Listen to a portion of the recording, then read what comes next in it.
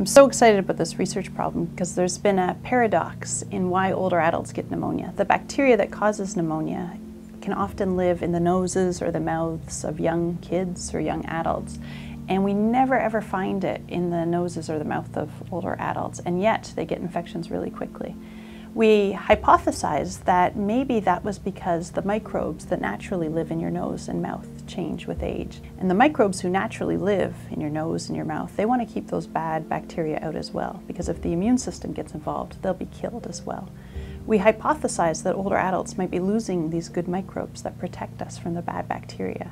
And so what we've done is we've done a study looking to see if that's the case and understanding how the aging immune system can no longer support the good bacteria in their nose and leave us susceptible to getting bad bacteria. So we think that if we can understand which are the good microbes in our nose, which keep those bad bacteria out, we might be able to develop probiotics for the nose, sort of a spray or something you squirt up your nose that fills this area up with good bacteria and doesn't allow bad bacteria to enter. My personal passion is the health of older adults, and unfortunately they are the ones who bear the brunt of lung health issues. They have more chronic lung conditions, and once they get infections like pneumonia, there are long-term health consequences that we can do nothing about.